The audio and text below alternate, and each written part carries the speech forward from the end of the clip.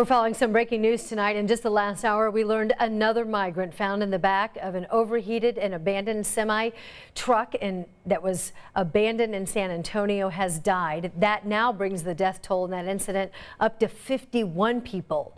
A local worker made the discovery after hearing cries for help and found them. At least a dozen other people now have been hospitalized. Also breaking tonight, another person has died after that Amtrak train derailed in Missouri.